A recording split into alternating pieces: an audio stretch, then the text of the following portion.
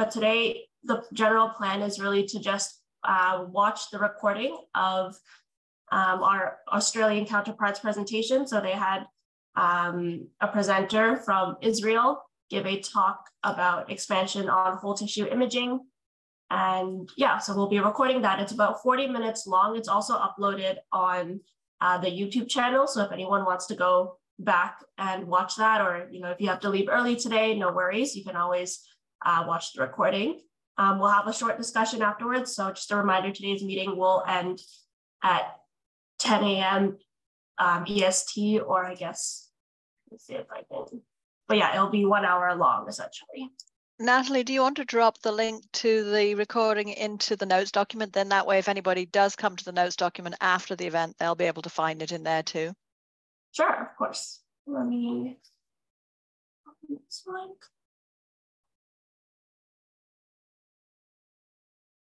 There you go. Please let me know if that works.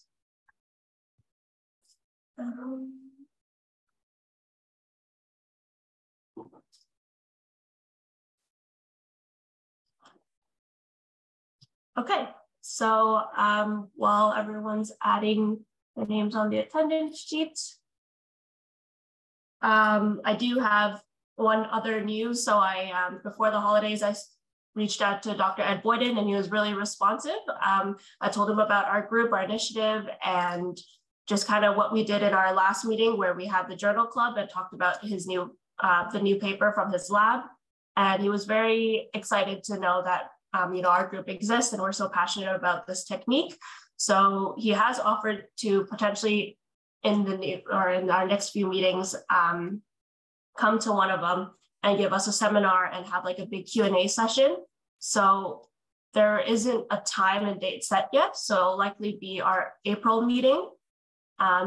So yeah, just keep an eye out for that and make sure if you're really interested in asking him any questions specifically to come join us for that meeting.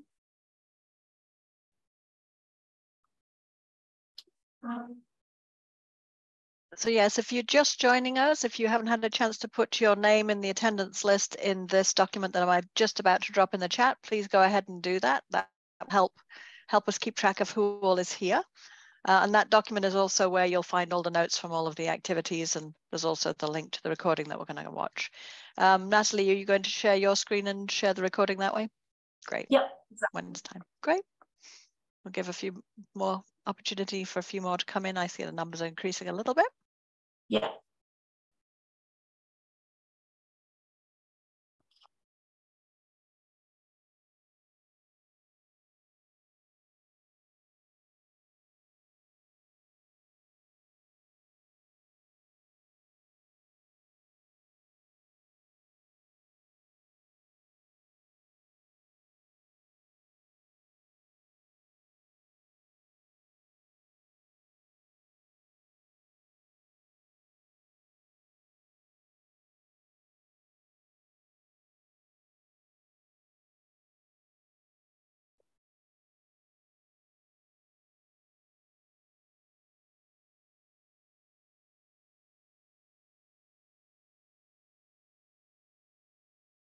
All right, so I'm just going to go ahead and share my screen first.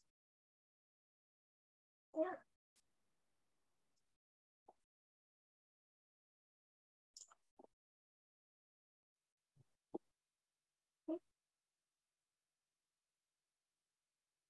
All right. So I'm going to hit play and let me know if the audio is working. Hi, everyone. So my name is Alina. I'm from the Weizmann Institute, Israel. And at our last... Okay, so I'm just going to give an intro to her first before I keep playing that video. So this is Alina Kolpakov from the Weizmann Institute in Israel. And this is her presentation where she just talks about an overview on a whole tissue imaging using multiple expansion microscopy techniques. And she's specifically visualizing spermatogenesis in Drosophila. So I'm personally not a Drosophila person. I don't know much about it. So if we have anyone in the audience or any group of people in the audience who are very well versed in Drosophila, it would be great if you could provide your input to us during our discussion at the end. But yeah, just a fair warning here. So without further ado, I'll start the meeting, or I'll start the video. The meeting that was held a couple of months ago, I guess I was the only one who had much experience in the expansion, so I wanted to share it with you and just to show you some techniques that I've been using. So this lecture will be a bit technical, so just with some tips, what you can do to improve this technique or to use it to apply to your samples. So it will be like a quick overview of several techniques, and feel free to contact me or ask questions during the presentation or by the end. So I'll just share my presentation. A second.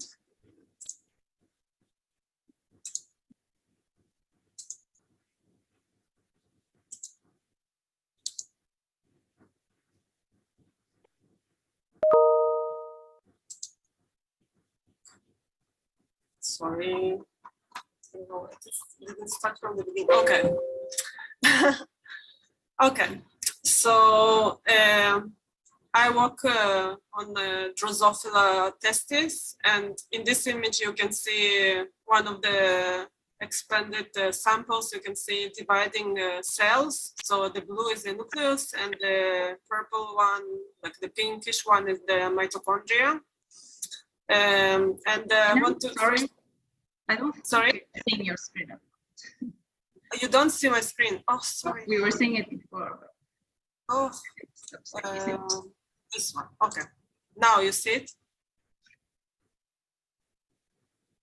Do you see it now? Mm-hmm. No. Maybe it's just me. Sorry. No. One can see the try screen, again. People are saying they can see it, so maybe I just did something wrong. Gabriela, do you see it now? Yeah, I think that's better. Yeah. Okay. Okay. Yeah. Okay. So as I was saying, here you can see two dividing cells.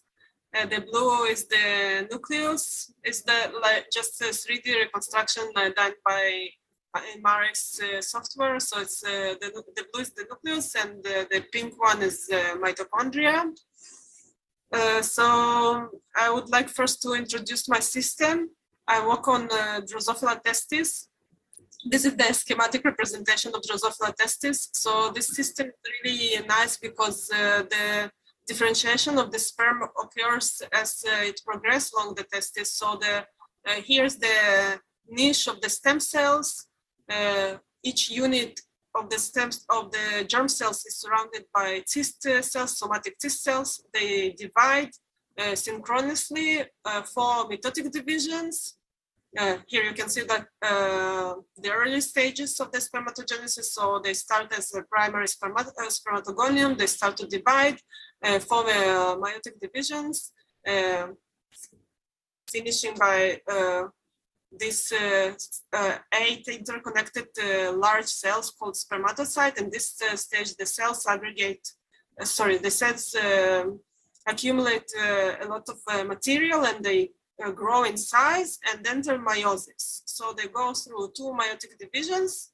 And after that, we end up with 64, after 2 meiotic divisions, we end up with 64 interconnected round spermatids. And in this stage, something really unique happens. All the mitochondria aggregate next to the nucleus, and they start to fuse, forming this giant sphere mitochondria. It's almost 6 microns in diameter. And this sphere is called the Nebenkern. Nebenkern in German is next to the nucleus. And then this Nebenkern is composed of these 2 mitochondrial masses wrapped around each other. And it has like these concentric circles of membranes. So this stage also termed the onion stage, because it resembles an onion in cross section. And then these 2 masses start to elongate along the sperm tail and separate from each other. And by the end, we have this mature sperm 2 millimeters long with 2 meter long mitochondria. So as you can see, these images, they were these drawings were based on the actual EM images, and this process was described in ultrastructural details even through 70s by Tokayasu and his team. So, but the main question of my interest was the mitochondrial fusion, this process, how this process happens. So in order to get better insight in this process, I applied several microscopy techniques. I used EM, but EM is really hard to perform, and you need to fall exactly in the correct slice, and you get only like a thin section that doesn't represent the whole tissue.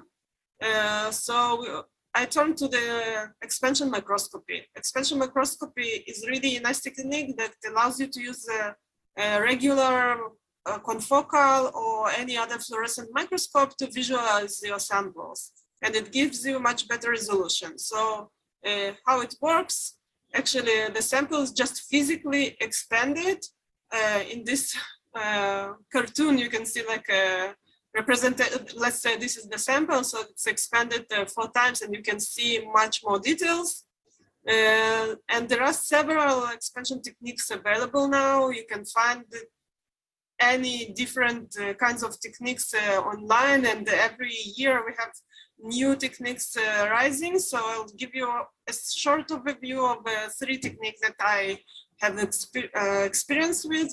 So let's start first with the main principle of the expansion microscopy. So first you have your sample, you fix it, you embed it into gel, you digest it using either a chemical digestion and denaturation by heat, or enzymatic digestion, and then you add water and your gel swells and the sample expands.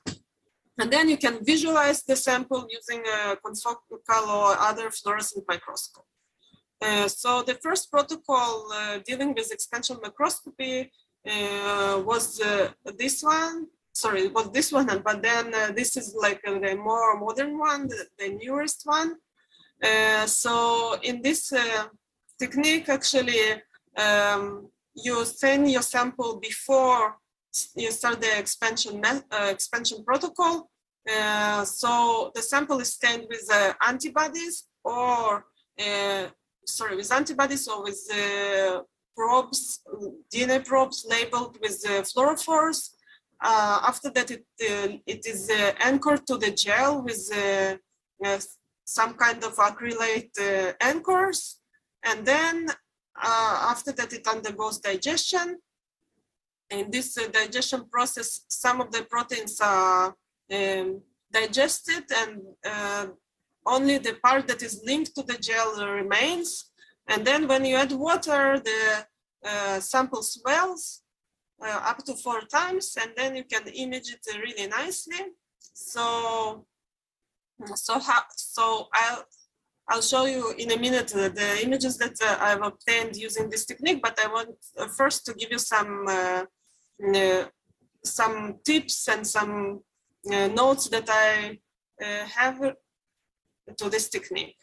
So first of all, you should use small amount of samples, 8 to 10 samples, because you should remember this is a pretty tedious process to work with, to go through, and after that you want to image, and your samples are much larger than the samples that you started with.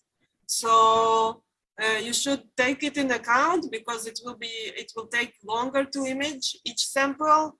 So it's better to start with small amount of samples. Second, you should use the double amount of antibody, of the first antibody and second antibody.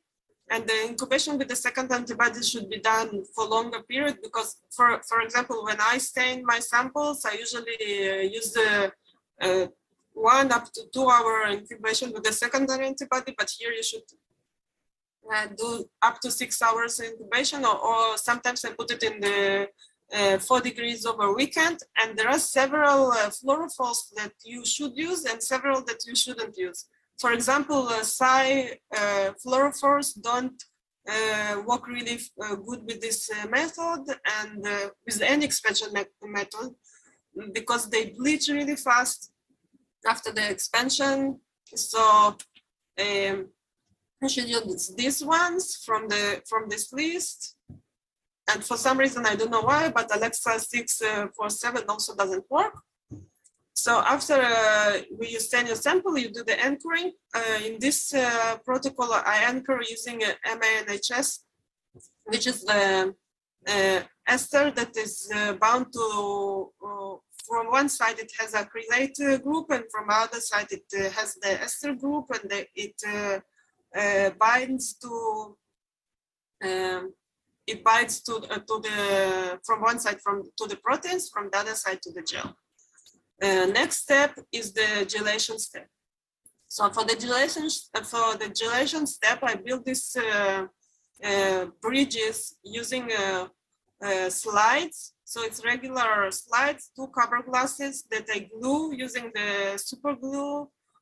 In the middle, I put my sample embedded in gel and cover it with cover slip. So in this case, you just create this kind of a gelation chamber, because different protocols have different techniques to do this. But I found that this one is the easiest one to do, because in some protocols I saw people making some kind of wells, and it's more difficult to my opinion. So this was the easiest one, and it worked fine for me. And also, if your sample is thicker than 1 cover glass, you can put 2 cover glasses, one on top of each other, so your cavity will be larger for your sample. And this also allows you to image your samples before the expansion. The imaging step is really important, because then you can compare your sample before and after expansion and evaluate the expansion rate and also the distortion rate of the sample, which is really nice. And after the gelation is done, you can store the sample, these slides in the humidity chamber using PBS. So this first part, the steps 1, 2, 3, can be done in the staining, of course, takes time, but then the gelation step and the imaging can be done in 1 day. Next day, after you image your sample, you can start with digestion and expansion. So for this step also, it's really important to, if your sample is visible in this thing, it's really important to cut as close to the sample, because otherwise, if you don't cut it close to the sample, after the expansion, you won't be able to find your sample in the gel, because it becomes transparent.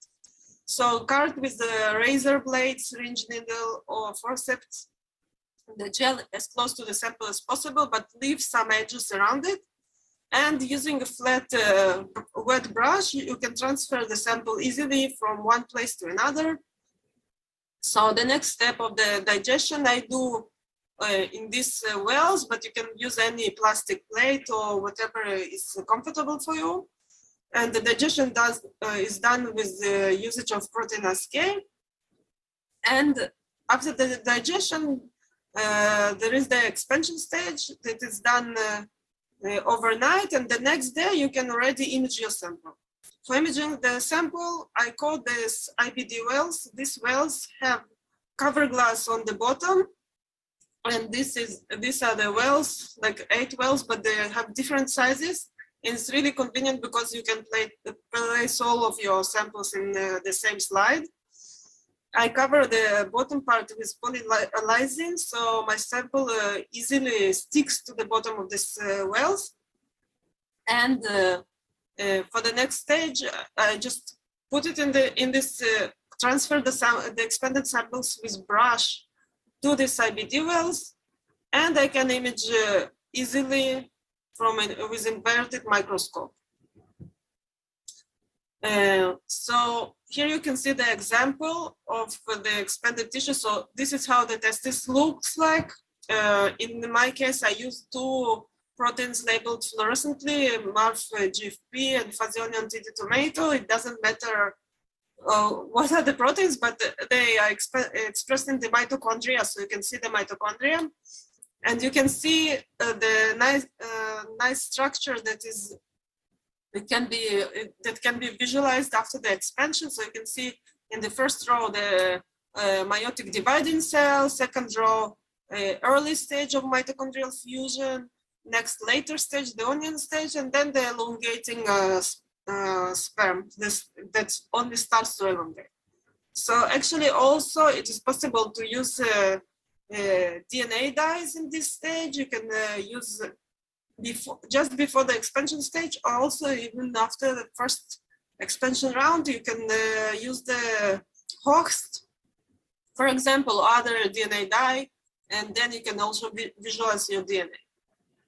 So this was a technique that is applied to the samples that are already stained. But there are several other techniques in which you first expand the sample and then you stain. Actually, I wanted also to show you some samples that I just found online. So this technique was already applied to bacteria and yeast. I know that many people have different tissues or different samples that they would like to work with. And I think the protocols are published for most type of tissues. So you just need to look online and you'll find everything. So it looks like it works really nicely for bacteria and for yeast. And the stages are literally the same. The first you link the stain sample to the gel, then you do gelation, then you do digestion. The digestion is usually proteolytic digestion, and then you expand. So the same is for yeast. So this was staining before the expansion. But there are several techniques that apply staining after the expansion. So most of them are based on the magnified analysis of the proteome expansion technique. In this technique, you first fix the sample, you bind it to the gel, digest it using usually SDS and heat and some other chemicals. And then you expand it, and then you stain after the expansion. So the technique that I have experience with is the ultrastructural expansion microscopy, which allows you to expand the sample up to 8 times. This technique, you first fix the sample, anchor it using, if you remember in my previous slides, there I used the MANHS ester for anchoring. So in this case, you use formaldehyde and acrylamide anchoring, gelate, and then you denaturate the gel using heat and SDS, expand it 1 round, stain it, and then there is a second round of expansion. So this allows you to expand the samples up to 8 times. In my case, I wasn't able to expand it up to 8 times. It was around 5 times maybe, but still it was okay.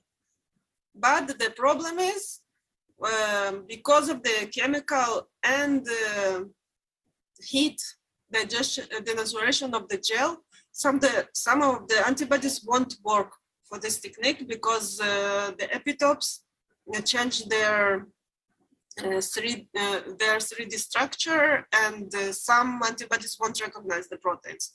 So for this technique, for this technique, it is easier to use. It is advised to use antibodies that probably would work for Western blot, because in case of Western, we also denaturate the proteins before. Also, this protocol was also published, and it has different anchoring and different fixation method for different organelles or samples that someone would like to visualize. For example, for mitochondria, the one that I wanted to visualize, I used PFA with glutaraldehyde. And if someone wants to visualize microtubules, It is done using methanol. And here you can see optimization for each one of the organelles or even small organisms like toxoplasma, I think they did. Yeah, toxoplasma. So here are the examples that they show in their paper. Here you can see the phage that was expanded, human cilium, and basal bodies, toxoplasma, and mitochondria. So it can also be applied to a variety of samples. And this protocol is also pretty easy. It takes about 2 to 3 days to finish. And it's not very complicated to apply. Next, so what's the advantages of post-expansion staining versus the pre-expansion staining? And when you stain your sample before the expansion, some of the epitopes are masked because just the physical sites of the sizes of the antibodies that bind to these epitopes. And for example, this epitope won't be able to bind to the antibody. And after expanded, it's accessible to the antibody to bind. And also there is this thing called the linkage arrow. So for example, we have this microtubule that this is 25 25 nanometers in diameter, and it's bound with the first antibody and second antibody. So the calculated size of each one of this first and second antibody complex is 20 nanometers. So together is 64 nanometers. After expansion, 65 nanometers 4 times, you get the size of 260 nanometers. And this doesn't represent the correct proportions of the microtubule. In contrary, when you have this microtubule and it is expanded first 4 times, so it's 100 nanometers, and then you bind it with antibodies, the size is only 140 nanometers, and it's more accurate, and you get better resolution and better picture in this case. Another technique is, this expansion method, the ultrastructural expansion, is also discussed in this really nice workshop given by Andor. You can find it online, and it's also appears in the group's document. Gabrielle already put it there, so I really recommend you to listen to this workshop because it's really informative and it has a really good explanation. And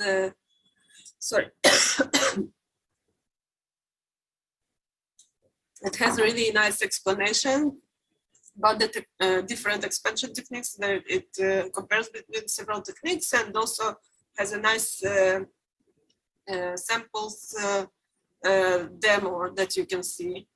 Actually, for my imaging, I also use under a microscope the spinning disk dragonfly, which is a really nice confocal spinning disk.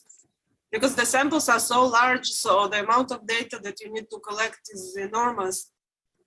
And it's better to use a fast microscope than the slow one.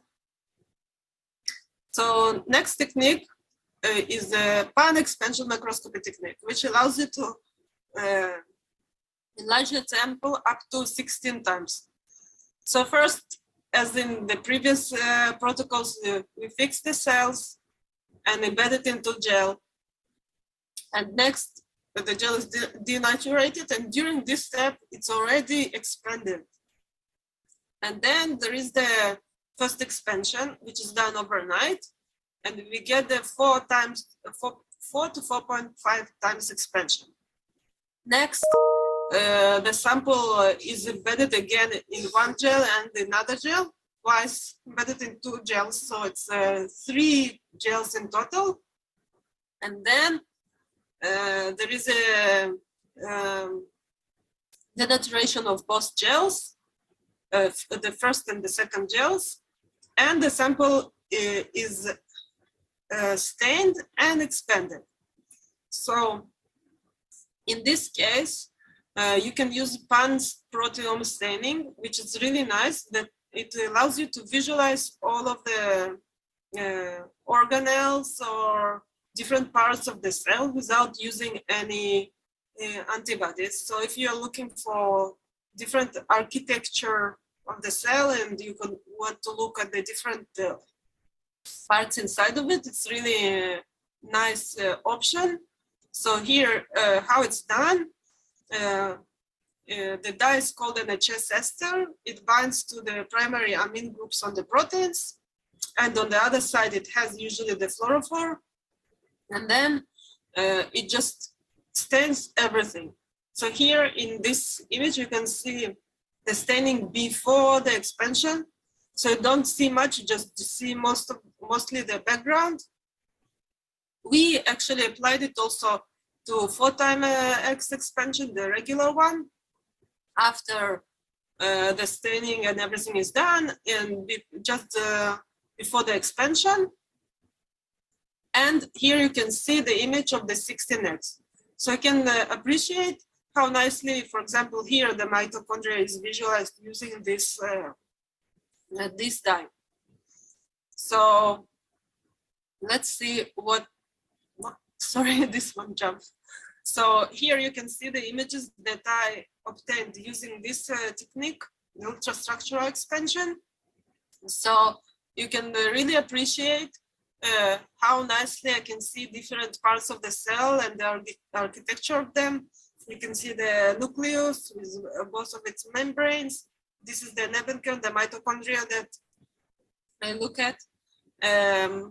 And it's really, really nice, but the downside of this technique is that most of the antibodies don't work after this extended denaturation steps.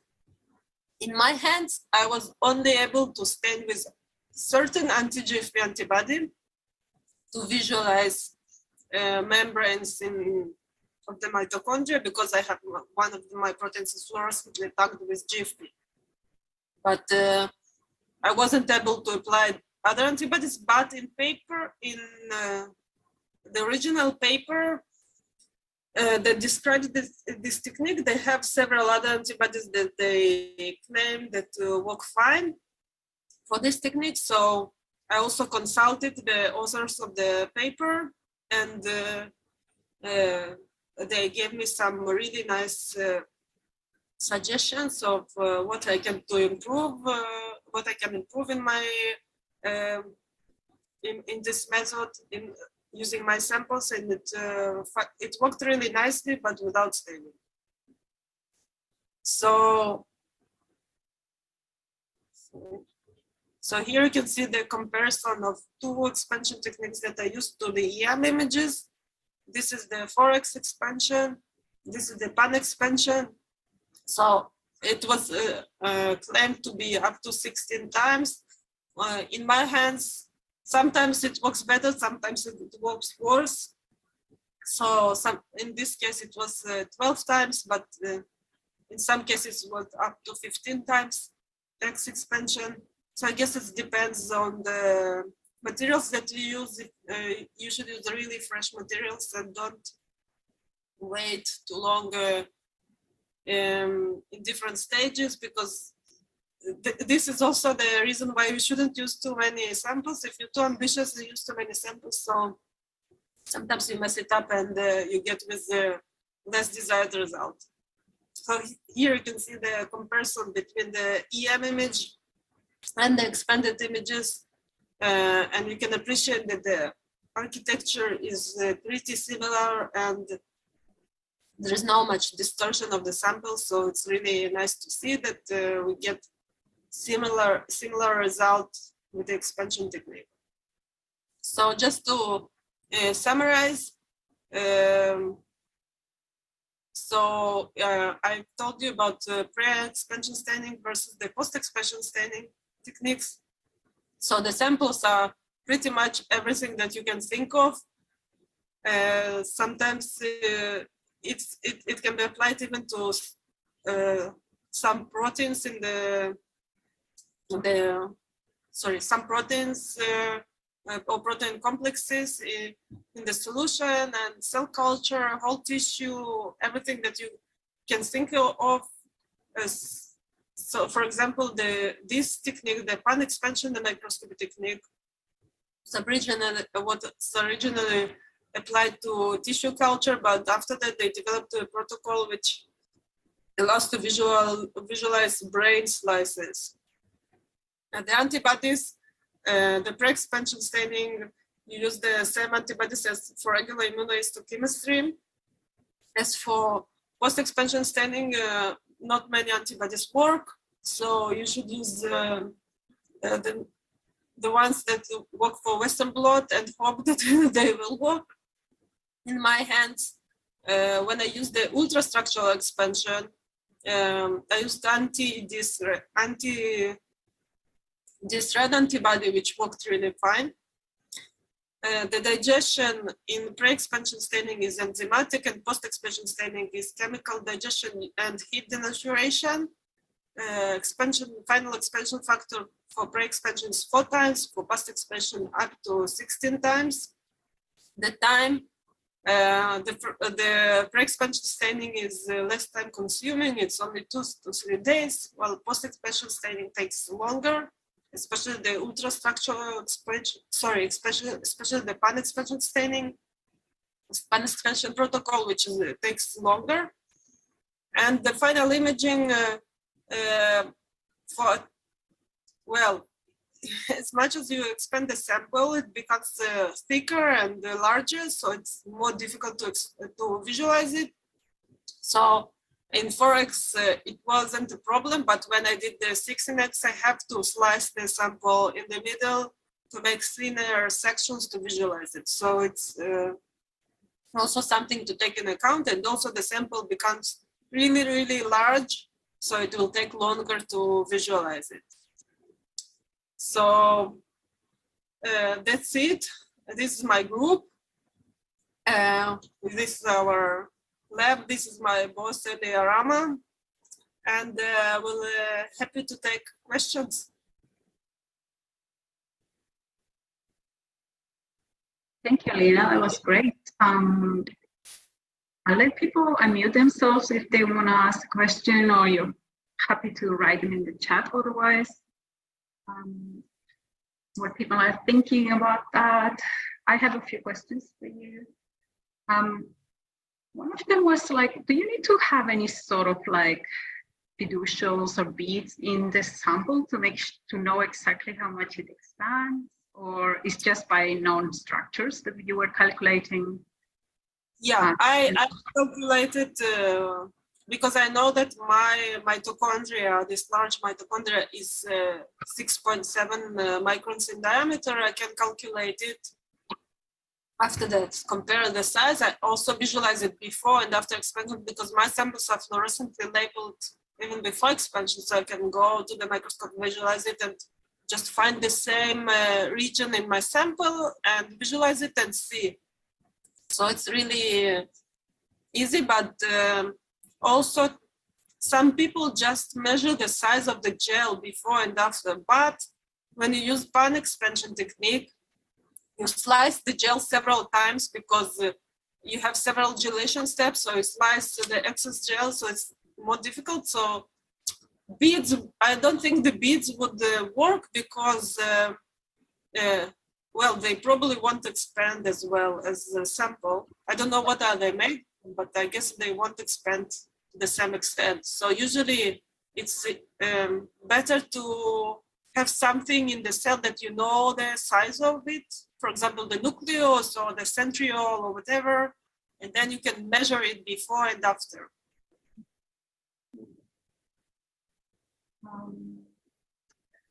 There's quite a few congratulations in the chat. And also a question from Matthew Rowe about, was wondering if the expansion is uniform across all cell structures, or do you find that certain structure expand differently? Okay, so the lipid droplets don't expand. And they don't survive really good the protocol because of the denaturation steps and all the and others. In my case, for example, I have this 2 millimeter long sperm, right? And it has the axoneme, which is the microtubule actually. And a part of it breaks in like small chunks because it's very rigid. So when it's expanding, in some cases, it doesn't go well through digestion and it breaks in parts. But yeah, some things, that's why they also use different fixing techniques for like different fixing reagents for different structures that of interest. But usually it's pretty uniform, but some structures, the rigid ones, the ones that are really dense, sometimes they can break down into parts. Yeah, thank you.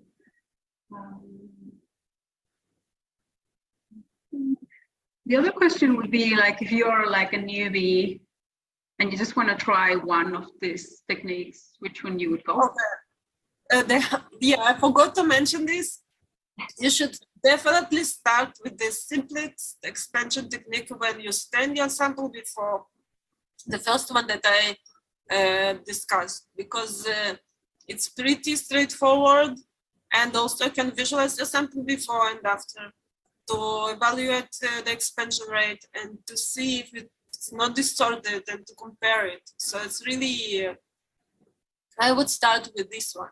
I would start with the first one, and also really when people ask me to teach them expansion, some from other labs, I advise them to start with the first pre-stained sample expansion. Okay, good. There's no more questions in the chat. The only other question was if you would be willing to share the slides with some of the attendees. That's another question I'll read after. But I might ask you that by email later. I wonder what the minimum size of the sample you can use worth this technique. So what's sorry, that was an autocorrect. What's the minimum size of the sample? Yeah. I think it was applied to protein complexes, so I guess several nanometers is okay also. Single cells are fine because it's really developed for any kind of sample. Yeah. I guess the question becomes then a little bit the handling of the sample. Yeah, okay. So that's why you have the gel, so you can cut to the size that you are interested in.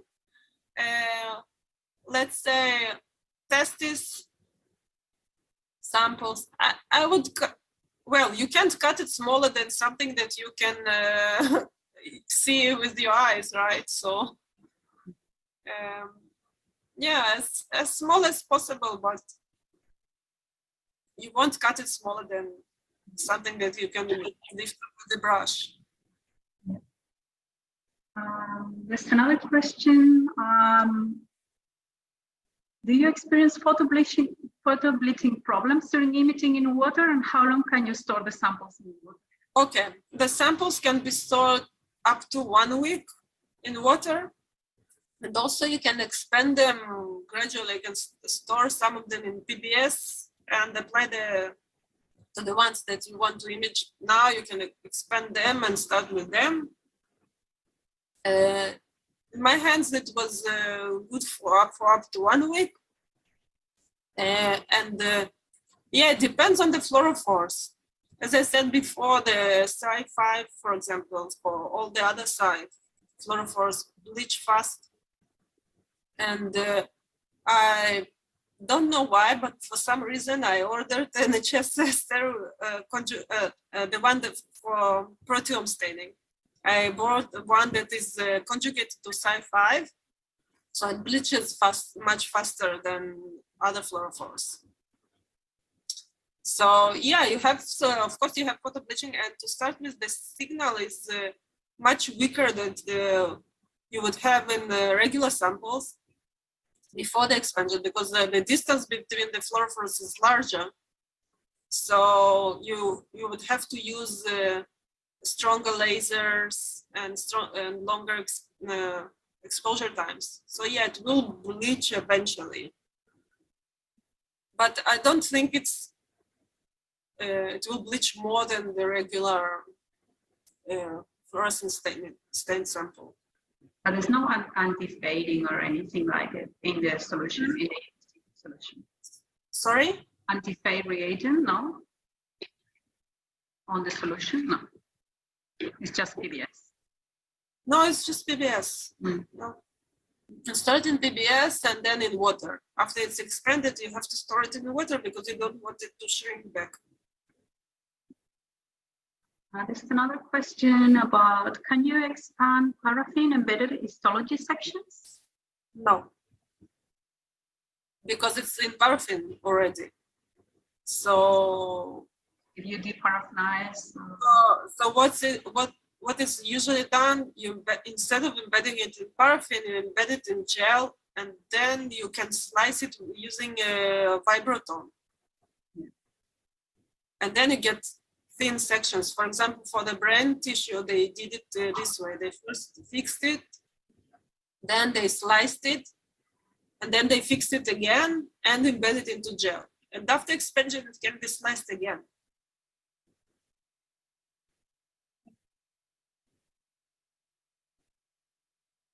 So instead of paraffin, you just use the gel. That's it. I don't see any further questions in the chat. Yeah, we wanted to thank you. There's a lot of congratulations in the chat about the great talk, and it's great to get some practical tips because it's easier to read the papers and it's like, oh, but so from someone that has done it, that's great help. Just really just jump into the water and try it. It's really not, it's not very complicated. You just need to try to see how it works. Thank you, and thank you everyone for joining.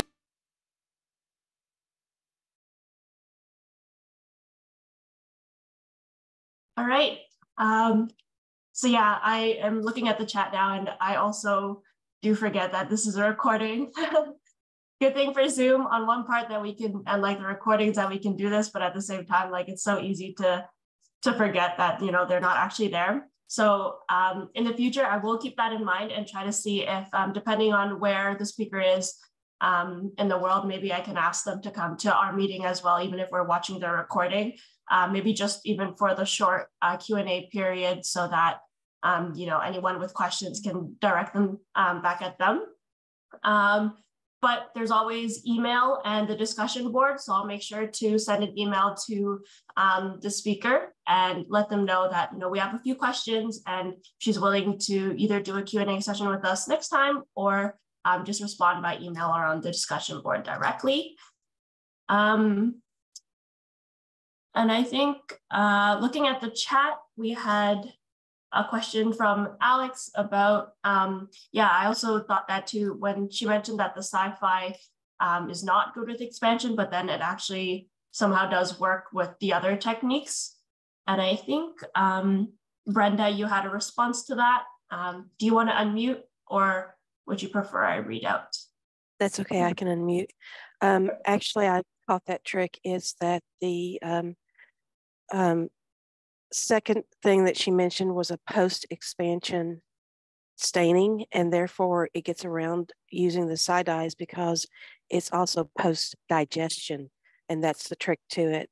All the side dyes and the Alexaflor 647 are vulnerable to protease K digestion, but if you're staining after the digestion, it does not matter, and that's the trick.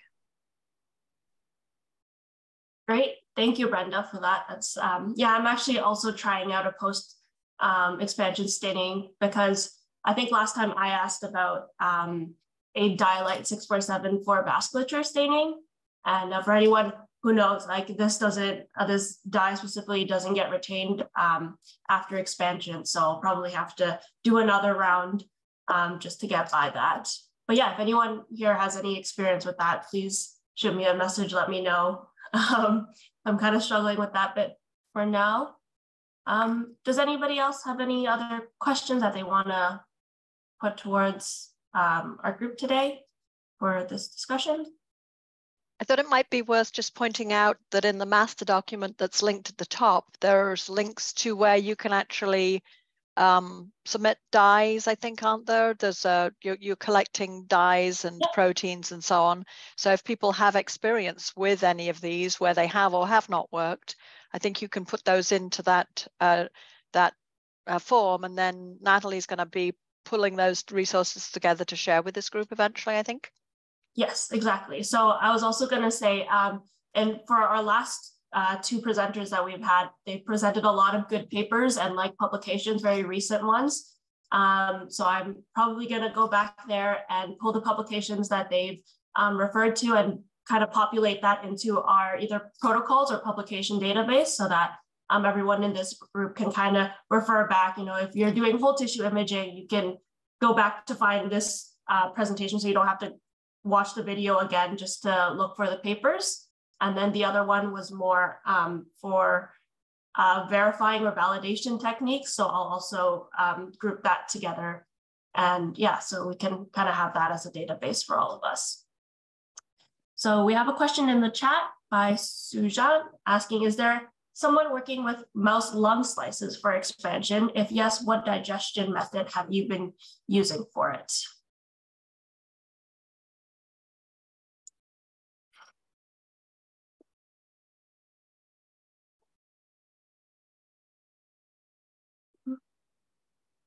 I have not, this is Brenda Jarvis again. I've not used it for digesting lung slices for EM, but years ago I did it for digesting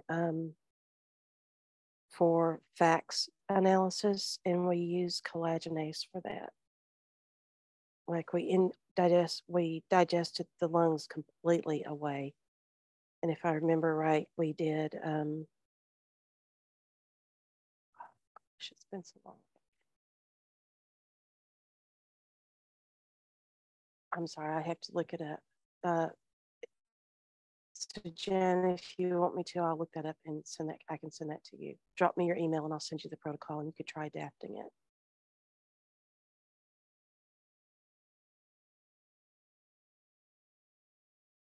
Got it. I have a question. Hi, I'm Valeria from Mexico. My question is very basic and generic for everybody. Based on your experience, if your goal is to expand tissues, whatever kind, does it make any sense to begin with trying to expand cell cultures? So the change in the sample type, is it something that you can learn something from, or changing sample every time makes a big change also in the conditions for the expansion microscopy? So we need to expand tissue, but we started from cell culture and we are experiencing some problems. So we are not sure if we have to keep working on that or directly make our effort towards tissues.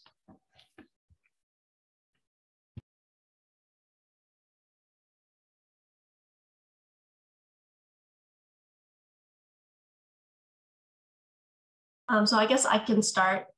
So I just started my master's. So this is my first year in my master's, and I jumped straight into going into mice brain slices instead of doing cell culturing. I think the protocols now are they're very up to date, and there are constantly new ones coming out, especially for brain tissue. And I think they're pretty reliable in the sense that I jumped straight into it, and by the second or third time, I was able to expand my sample, I think, pretty well. I'm still working on the validation techniques and making sure that, like was mentioned in the video, It's kind of hard to tell on what days or like with what reagents you'll get like a uniform like 4 or 5 time expansion versus like sometimes you just, it looks a little smaller than the other day that you had. But aside from that, I think like the protocols out there. So there was one mentioned, the one mentioned in the talk for the tissue slice was also very good. And in a previous paper, there's also a very famous one that everyone pretty much follows that specifically tells you for 200 micron thick brain slices, this is kind of the standard protocol. And I've tested it out a few times and it works. They also have a section specifically for brain tissues or tissue slices that are thicker than 200 microns that I have not done yet. But yeah, looking at the papers, I think you're pretty good to just start with mice just tissue instead of going to cell culturing. But because I personally haven't done cell culturing, maybe somebody who have done both can give you a better sense of that.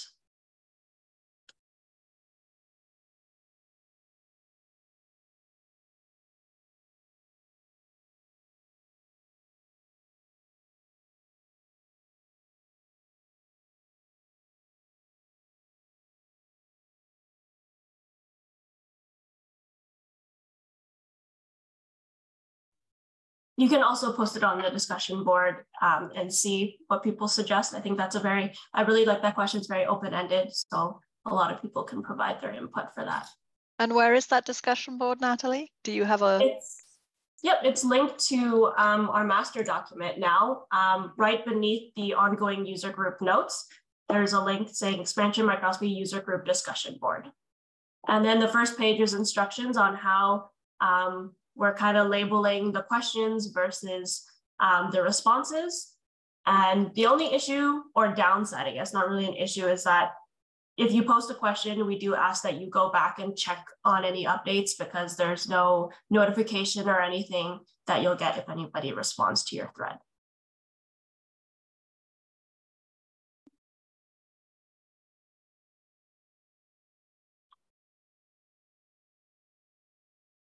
So yeah, if anybody has any questions for the speaker, you're welcome to send them straight to me and I can kind of forward them all to her or just post them on the discussion board and see if she can respond at her own time.